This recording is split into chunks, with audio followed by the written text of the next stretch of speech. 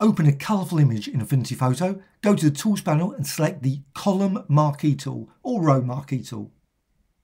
Then drag across the screen and release. This is a 1 pixel selection. You can then use it with pattern layers. So layer and new pattern layer from selection. And you've got this lovely gradient effect, but you can resize it.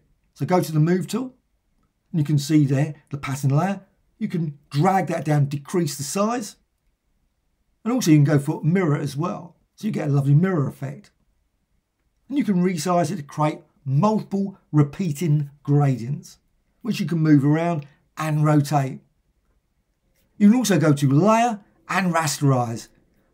Once you've rasterized it, you can apply effects to it. So you can go to filters, go to mirror, maybe distort mirror, set a number of mirrors. You can also use deform and other ones as well. And click apply. But you can also use brushes or gradients to create your design. So use a gradient, a standard gradient. You can also go to swatches, view menu, studio and swatches. You've got a whole range of gradients there. Yours will be different from mine.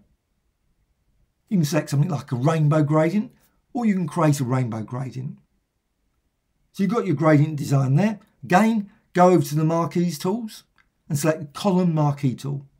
And again, reposition, doesn't matter where the position is, and release. Then go to layer and new pattern layer from selection. Now it doesn't look any different, but just go to the Move tool and you can resize this. And you can see now you've got your repeated gradient. You can also go to the top left and click mirror, and then you get that mirror effect. And you can rotate it and also rasterize, etc.